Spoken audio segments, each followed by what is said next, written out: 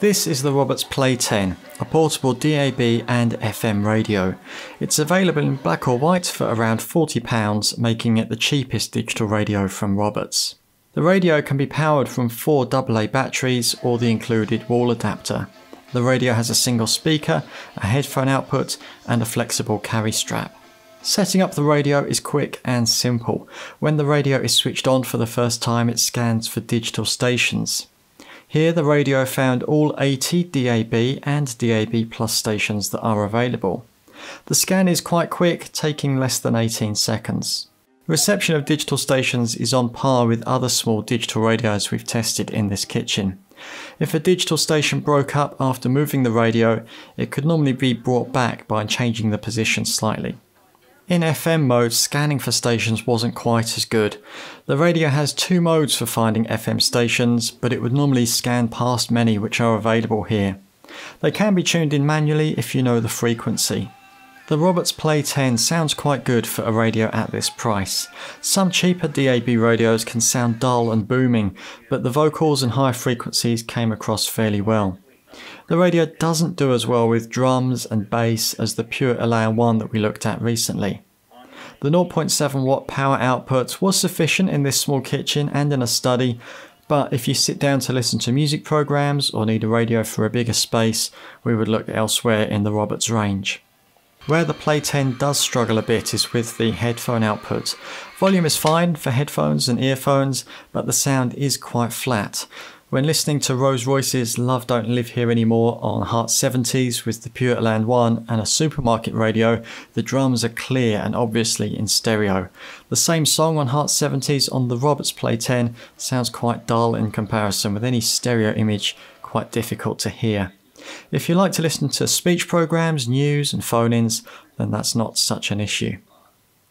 All of the radio's controls and the display are positioned on the slightly angled top of the radio.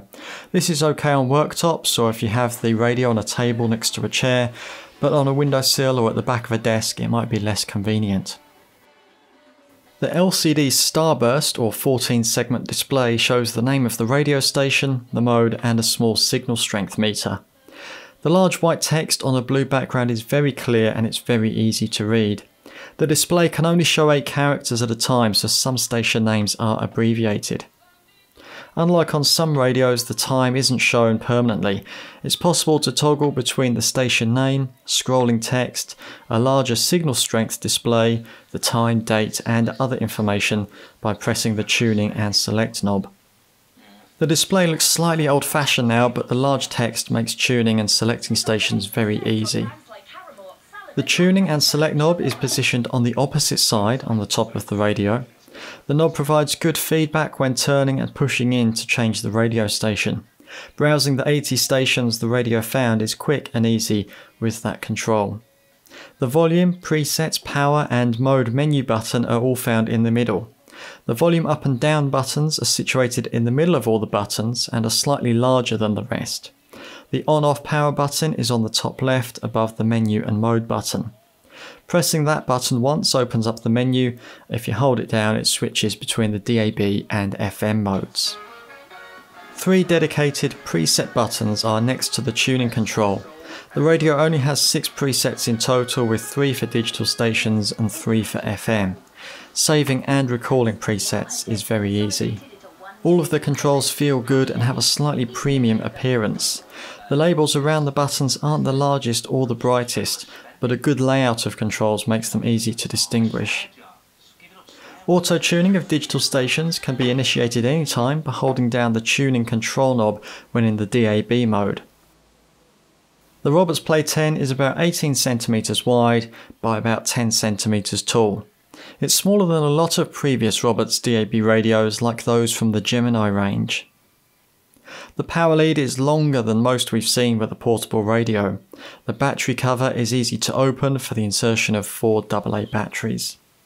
The manual is quite comprehensive with detailed instructions and diagrams.